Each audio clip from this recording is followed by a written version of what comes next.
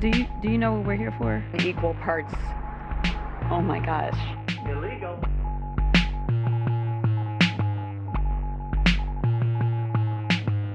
Pets being harmed, injured, or abused by individuals within the immigrant community. Well, I've seen people on television. Needs more dog. It was the type of talking point memes were made for. The real town has a population of around 60,000. In recent years, though, over 15,000 Haitian immigrants have arrived. Many have found work there. Alongside that, though, there have also been problems associated with so many new arrivals. But are they eating people's pets? According to the town's mayor and the local police, no.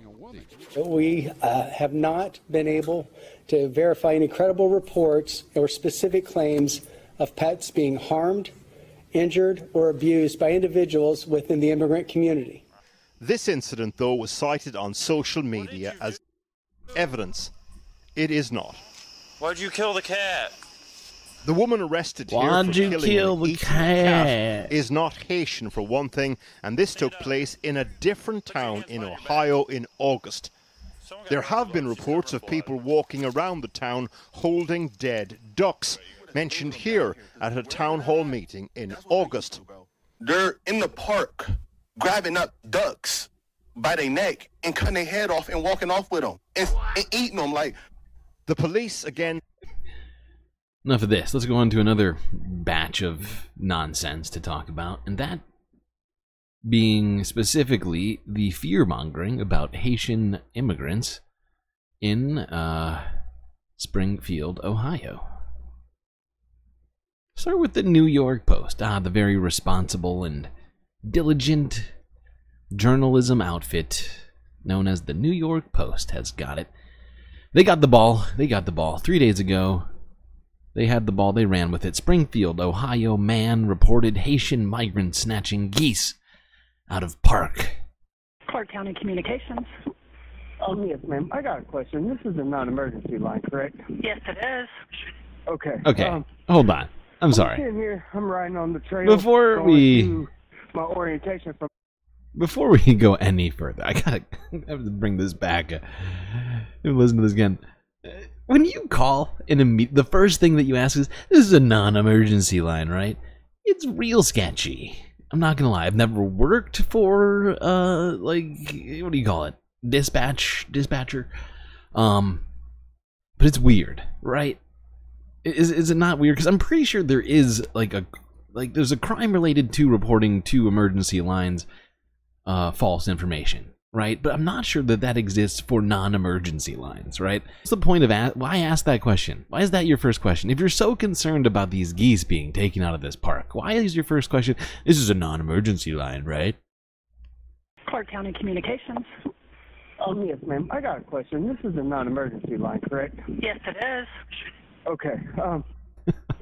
Jesus Christ. Here, I'm riding on the trail going to my orientation for my job today. Uh-huh. And I see a group of Haitian people. Oh, he saw them. 4 of them. You could just pick them out. They all had. So this guy saw Haitian people. He didn't speak to them, right? He saw them. They were carrying Haitian flags, of course.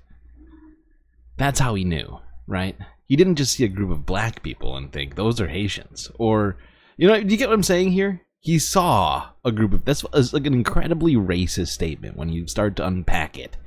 Right, he assumed immediately that any black people he saw were Haitians. Is it just a fucked up sort of thinking? This man seems to be. 4 of them. They all had geese in their hand. Oh God, no! They got away. Not the geese. I couldn't make out the first 3 of the license Oh, plate, they got away. But I got the numbers. Clark County Communications. Jesus Christ. Okay. So yeah, that spastic-sounding individual apparently called into a government agency to report geese being taken by Haitian people who he saw. He didn't speak to them, so they could have just been people. They could have just been American people. It doesn't sound like he actually knew for sure.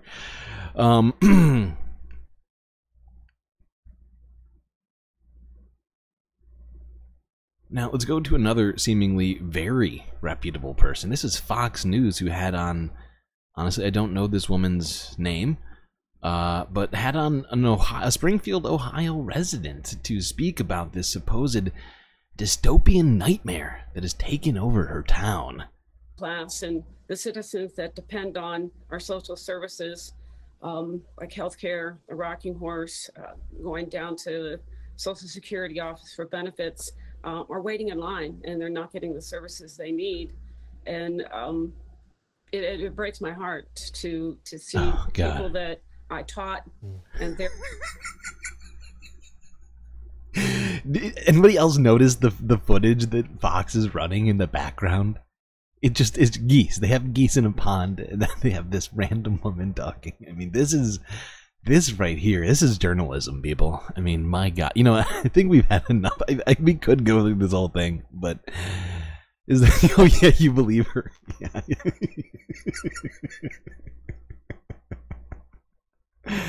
Yeah. Good one. Got some smart people in chat. All right, now let's go on to this.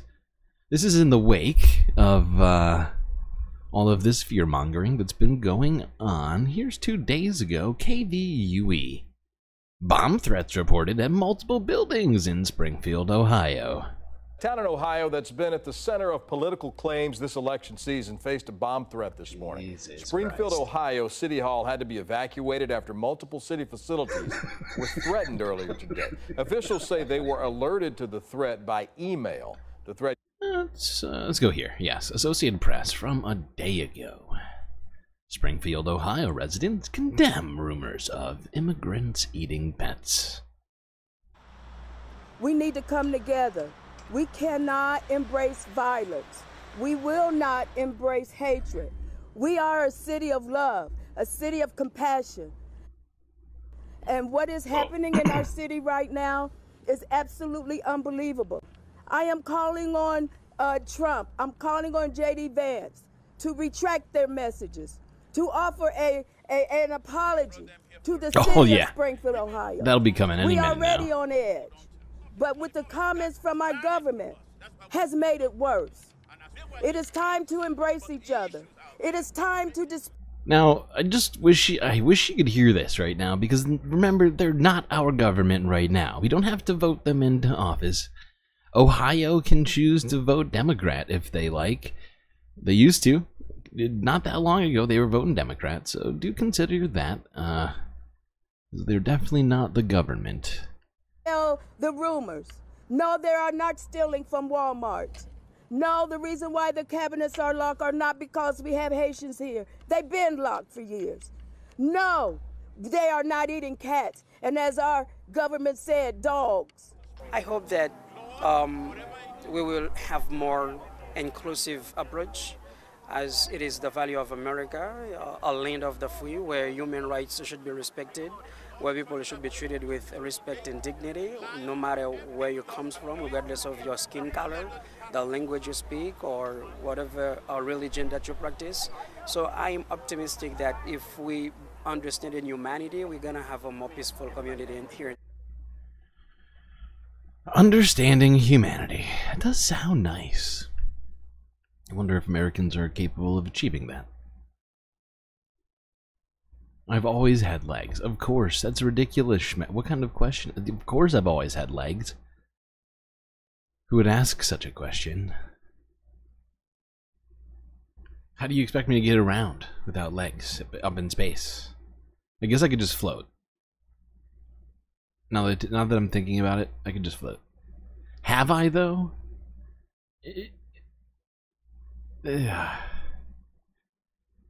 I've had enough of these questions. Alright, let's go on here. Forbes breaking news. Ooh, breaking news. Wait. Breaking news from Forbes 2 days ago. New! Trump again claims Haitian migrants are taking pets of residents in Springfield, Ohio. Oh God. Oh, Forbes. Tell me it's not true. He's doubling down. are using this app, think of it, to bring thousands and thousands of people here illegally. Over Here we the go. past 3.5 years, Harris-Biden administration has resettled 500,000 illegal immigrants from the failed state of Haiti, which is a totally failed country, very sad situation, into American communities. And I don't think Donald Trump could name one fact about Haiti. It's just ridiculous. And of course, the United States did a coup 2 times. In fact, wait, wasn't there a coup during at the end of Trump's administration? Didn't America do another coup? Like a third, whatever. Like, it's not the 2004 one that I'm talking about. Like, it was like 2000. Was it 2020? I can't even remember now. But yeah, I mean, it's not as if America hasn't been vehemently helping Haiti to be dealing with some difficult situations. Including over 200,000 who Kamala has illegally flown into the United States by airplane. Think of that. And they're coming out of Haiti, and they're coming out of other failed countries at levels that nobody has ever seen before. In addition to Aurora, Colorado, there's a place called Springfield, Ohio, that you've been reading about. 20,000 illegal Haitian immigrants have descended upon the town. Where's he of getting? 58,000 He's always got to make people, up numbers. destroying their He's just making numbers up again. entire way of life. This was a beautiful community, and now it's horrible what's happened. Enrollment of the state's Medicaid and food assistance programs have soared. Motor vehicle accidents have skyrocketed. Recording of 911 calls even show residents are reporting that the migrants are walking off with the town's geese. He's literally quoting the call that we just played for you just a second ago. He's just quoting it. He's like, he is tuned in. He's subscribed clearly to the New York Post and Fox News, or at least listening, watching, reading, whatever. Reading seems like the last of the possibilities, but there he is, literally saying the Haitian migrants are just walking off with the geese. So, it's doubling down. This is not, obviously, as you can tell, this is not at the debate. This is a Trump rally of some kind. Make housing affordable again. We're gonna make the houses so affordable. It's gonna be ridiculous, people.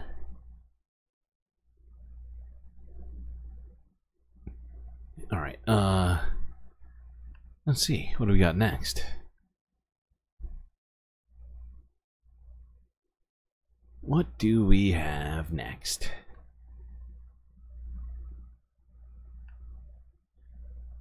Oh, it's this. It's Donald Trump tripling down. Earlier, was this yesterday? This is yesterday. This is Donald Trump tripling down.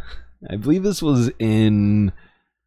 So that last one we watched was in Arizona. This, I think, is in California. I could be wrong. Might be Florida. Honestly, hold on. Forbes will tell us. Don't know, please. California, I was right.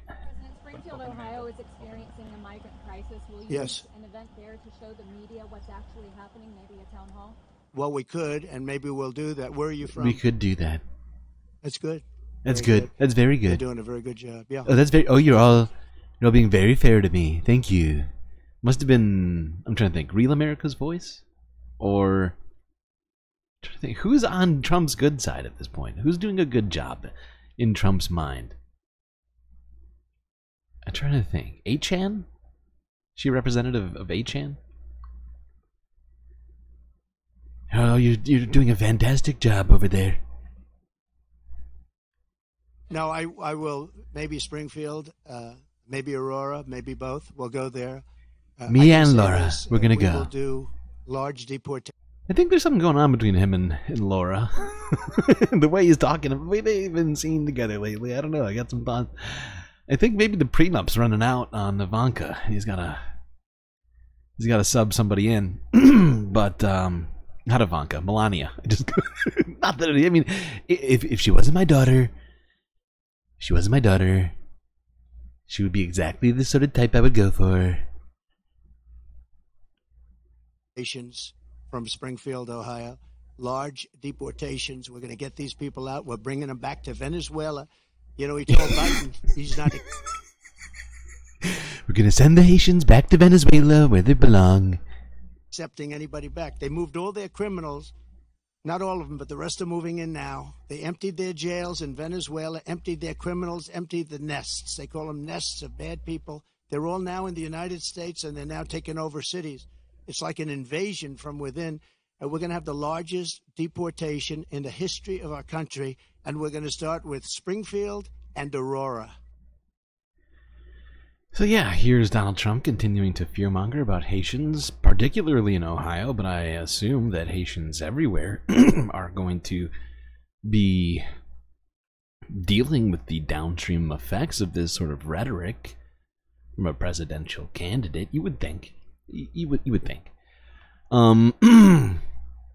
Just nonsense. Just a bunch of fucking wild nonsense, he is saying. And it's really hard to even know where to start. Do you start with the racism? Do you start with the lies? Do you start... Where do you start?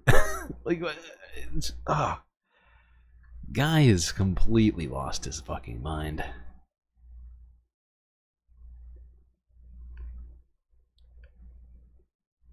But, you know what?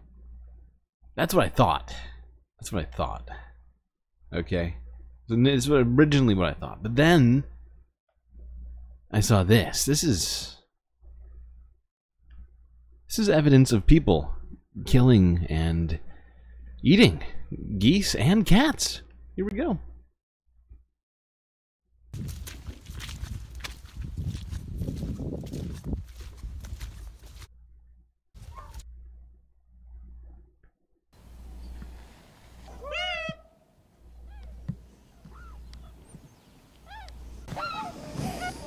One behind.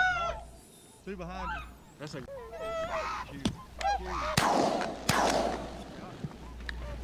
They're killing all the geese. Taking all the geese away. That's a big white one right there. That's Here it is. Here's the evidence. Wait, are these Haitian migrants? Wait, no. Oh god, that's an American. Oh no, that is a white American. Killing swans. That's not even a geese. It's not even a goose. That's a beautiful swan. Oh my god. Horrifying. Horrifying.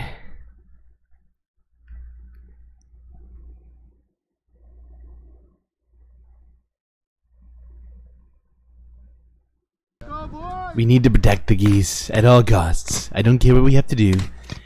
We have to deport all of the Americans. They clearly have something against the geese. Oh, now we have to talk about the cats. Let's talk about the cats. There's no doubt watching it that I felt that the ABC moderators Francesca went harder on Fiorentini, Trump than it did on well-known American person, YouTube personality. You're eating a cat at the moment. Is this, eating cats. Something you want to share with the group? I mean, I heard it was a rumor in Springfield, but it's happening in Los Angeles too. Okay, I just thought that was hilarious. Do you know what we're here for? Equal parts. Oh my gosh. Illegal.